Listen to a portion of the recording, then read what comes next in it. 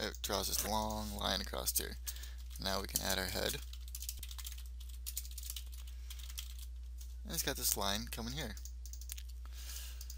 Alright, so I'm going to actually show you what happens since I already changed my language to HTML. Alright, so here we go. It's not going to work once we do this. Right when we run. As you can see. We have to first go to language, go down to our H, HTML, and there we go. And then we can write our head like I did before, and then our body. I like this feature because once you get into more coding and you have a lot of stuff in your body, you can just minimize some of the stuff that you've already finished, and it saves your workspace. Alright, so let's take a look at some other stuff here. First off, we can go to our settings and our style configurator, and we could change any of our global styles or languages specifically. You can just gotta click our language and change it. Let's see.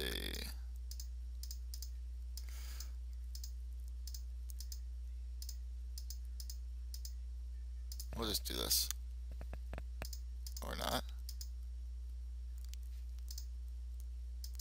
Oh, there we go. Alright, so you select theme up here. It's been a while since I've used this. And as you can see, now when you're working with this kind of code, it's better off to keep a black background so that your eyes aren't strained and it doesn't hurt your eyes later in the long run. So we're just going to save this on our end. Another thing we can go do is settings, preferences, come down here to auto completion, enable auto completion on each input.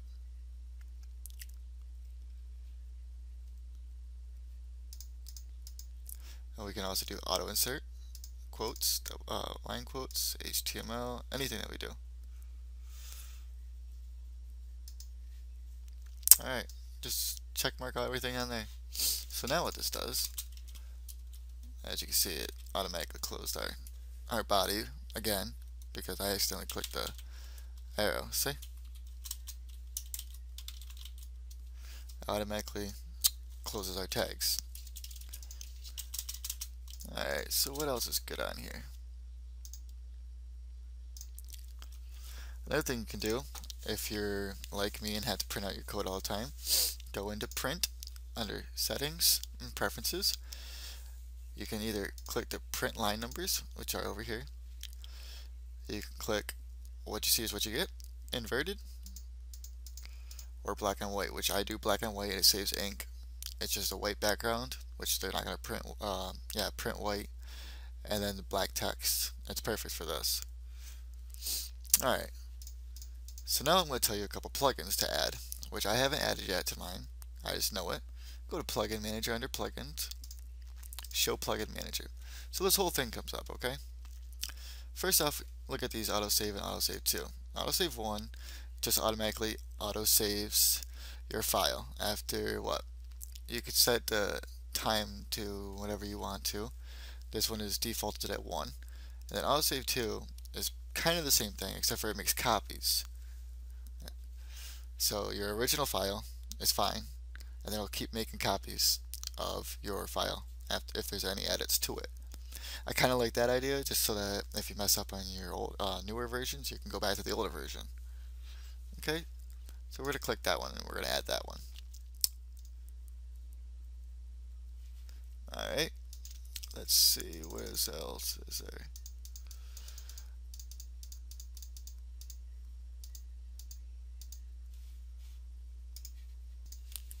Okay, so I've written them down so that I can actually find these a little bit easier.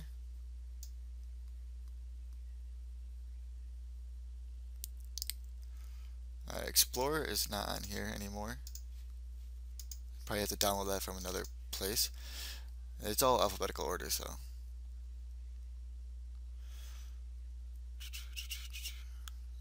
Alright, multi-clipboard. I'm going to show you guys what that does later.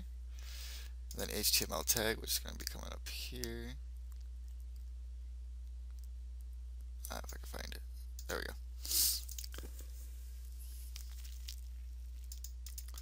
There's also code for like JSLint,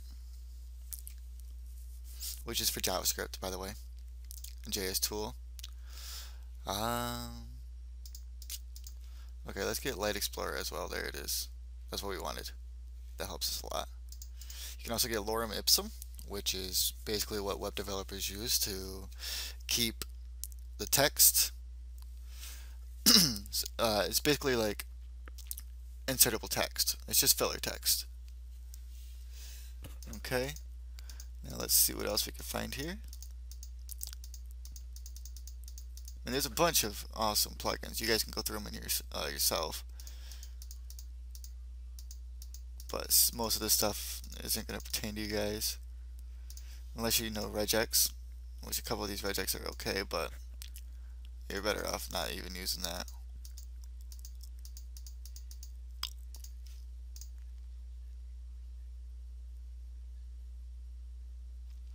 Well, that's snippets just to show you what that is, okay?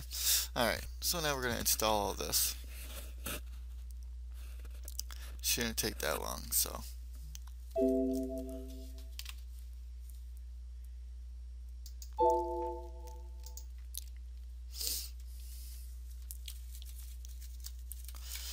So it just has to restart after it's done installing those.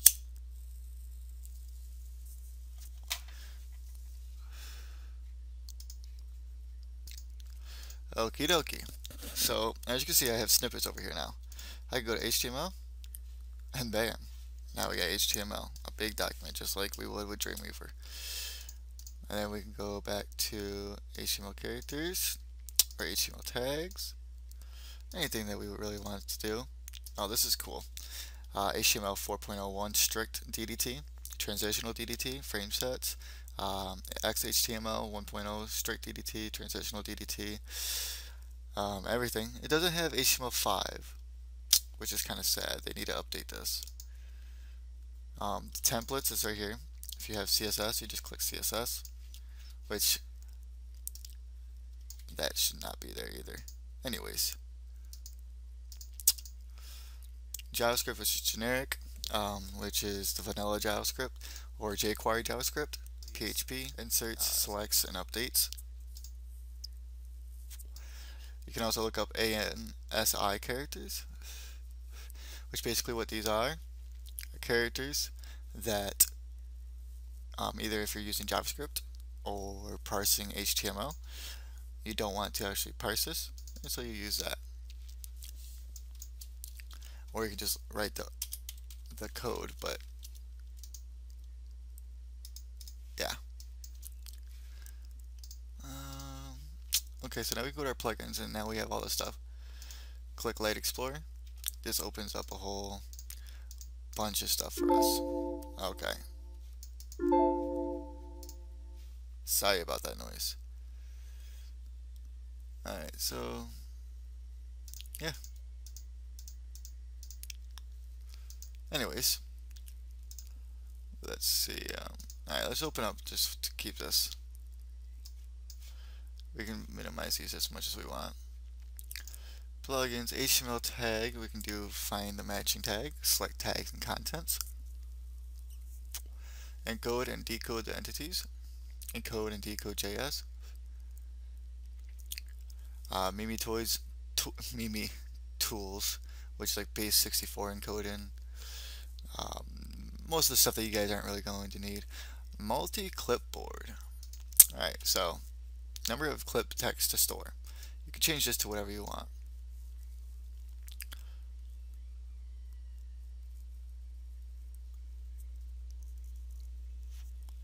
Okay, so what this does is say we did HTML, CSS, JavaScript.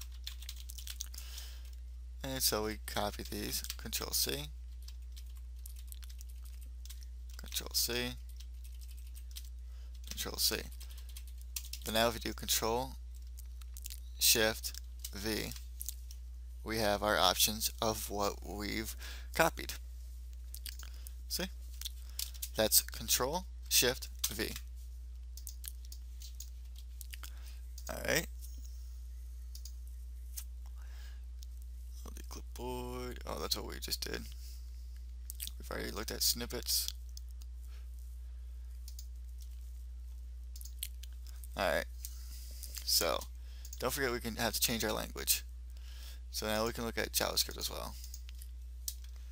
And don't know if you guys saw this, but this actually changed to JavaScript basics, date, math, which that still has that. It's pretty awesome. I won't lie, just because you can look through this and not actually have to wait for the auto completion from like Dreamweaver. So we could just like write function Dreamweaver. Oh.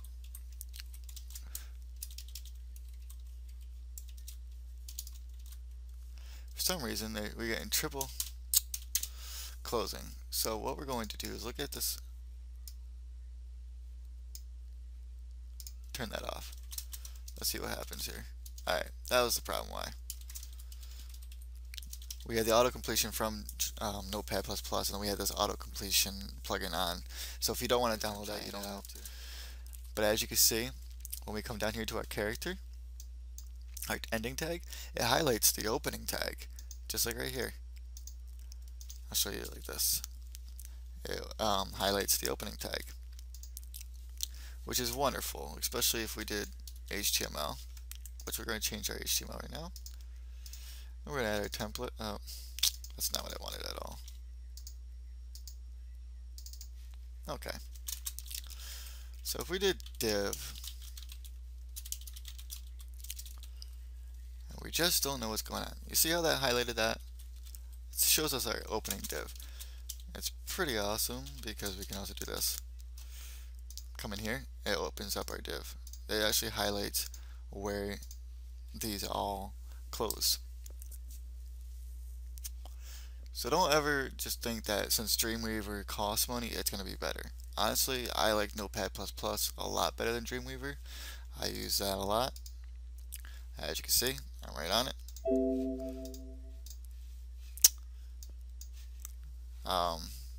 But one of my friends was talking about how she didn't know how to use Notepad++ because our professor actually just teaches us on Dreamweaver. So I made this video so you guys can learn about it. Well, that's it for me.